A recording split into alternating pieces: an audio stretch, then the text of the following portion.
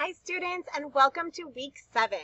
I am so excited to be here. You guys, we are so close to the midterm and you all are doing so well. I'm really proud of you. So keep up the good work.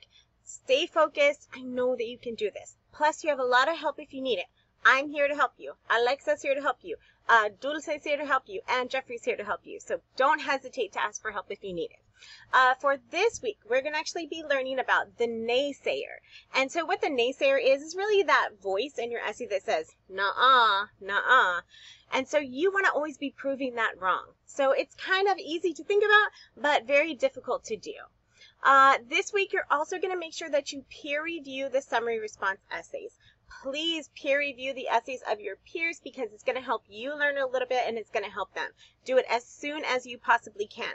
Also, I really need all of your final drafts turned in this week. That way I'm able to grade them and I know where you stand for the midterm, okay? Lastly, we're going to actually start a new essay this week, so it will be really fun and exciting. It's going to be similar to a comparison contrast essay, so don't be intimidated. Take it step by step. I know that you guys can do this. So what are we going to do this week? Read chapter 6, They Say, I Say. Do your check-in as usual.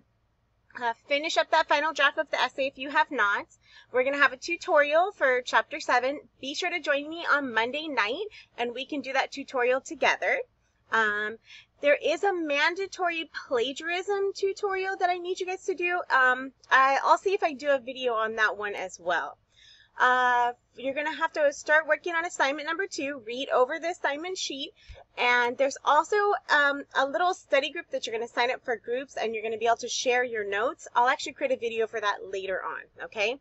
And then you're going to get started on your personal planning and outline for assignment number 2, but that's not going to be due until after the midterm, okay? Take a breath. It's going to be okay. You guys are going to be able to do this. Don't forget to keep working on the inquisitive.